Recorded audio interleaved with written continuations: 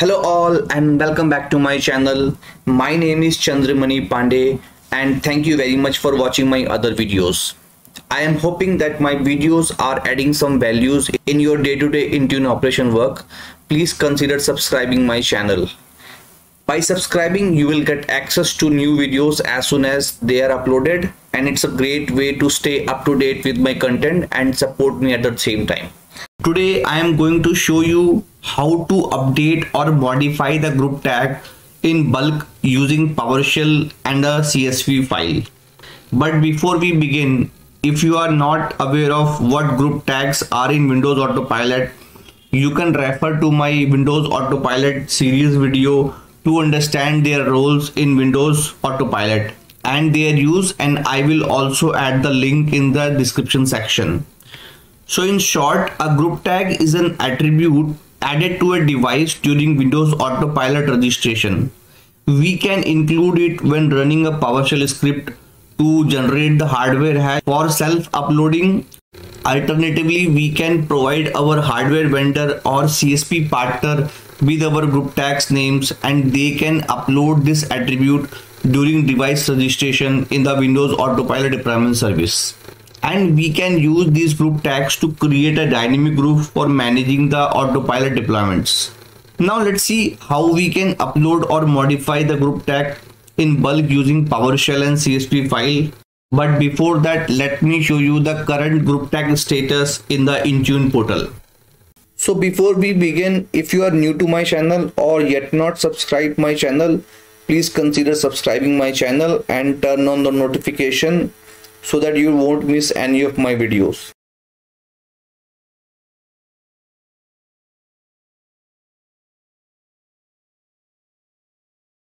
So right now I am on my Intune portal, and under the devices we have to go to the Windows by platform, and then we have to select the Windows enrollment, and within enrollments we have to select the devices. And we can see that under the Windows Autopilot devices, I have 6 to 7 devices and the group tag is also assigned. Now I am going to show you how we can change these group tags using the PowerShell. So to do this, we have to download the PowerShell script and the CSV file. I have already downloaded it from the GitHub location, and I will provide the GitHub location in the description section. Let me first show you what is there in the CSV file and what we all have to update. So to do this, I am going to open the CSV file. So in the CSV file, we have to provide the serial number and the corresponding new group tag. As you can see that I have already provided the serial number in the CSV file, and the new group tag is also updated in the CSV file. We can also see that I have added some of the fake serial numbers, so that when we are running the script and the serial number is not available in the Intune portal, it's not going to do anything. Now after updating the CSV file, we have to run the PowerShell script. So let me open the PowerShell script. So to open the PowerShell script, I am going to click on script and edit it. And in this script, we have to update only one thing, which is the CSV file location. So now I'm going to update the CSV file location. For me, it's there in the download folder. Right click, copy as path, and then update in the CSV file path. That's all you have to update in the PowerShell script. And now before running the script, we have to make sure that Microsoft Graph module is already installed on the device. So to do this, I am going to manually install the Graph module, and then I am going to run the script.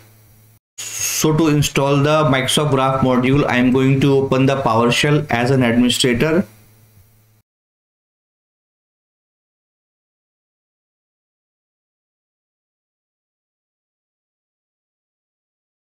And paste the install command and then run the script.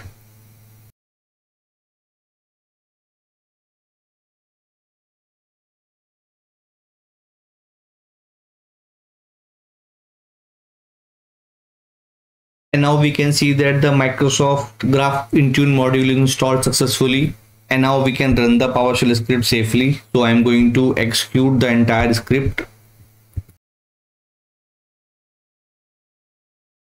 Now we can see that it's checking whether the Microsoft Graph Intune module installed or not, and it's able to find that Microsoft Graph module is already installed, and it's imported the Microsoft Graph module, and it's asking me to provide the username and password to perform the action.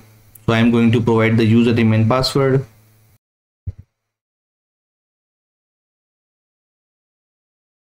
And password, and click on sign in.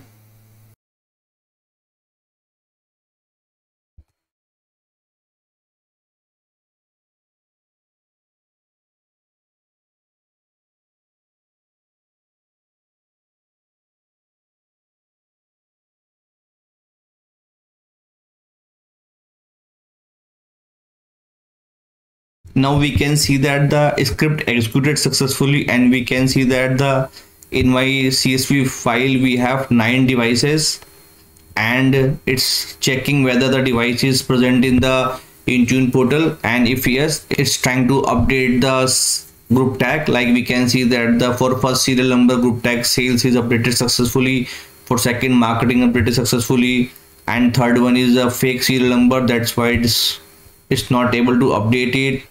For the fourth group tag accounting updated successfully, for fifth it's HR, sixth it's an internal testing, and then seventh is again IT, and then eighth and ninth, because of this is a fake serial number, that's why it's not able to find in the Intune portal and skipping the updation part.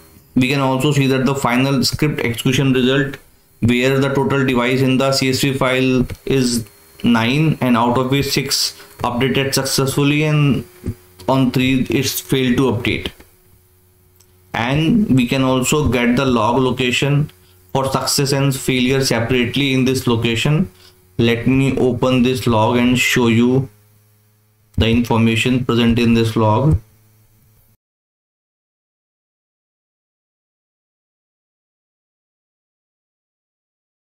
We can see that it's stating the same thing, like updating group tag for serial number this with the sales, for another is marketing, and then HR, accounting, and so on. Now let's see if the same thing is updated in the Intune portal or not. So to do this, I'm again going to the Intune portal, and I'm going to refresh the screen, and now we can see that the group tag is updated successfully using the PowerShell in bulk. So that's all I want to show you in this video, how we can update the group tag in bulk using PowerShell. So that's all for this video, and I will see you soon in another automation video. I hope this is an informative video for you. Thank you very much for watching this video.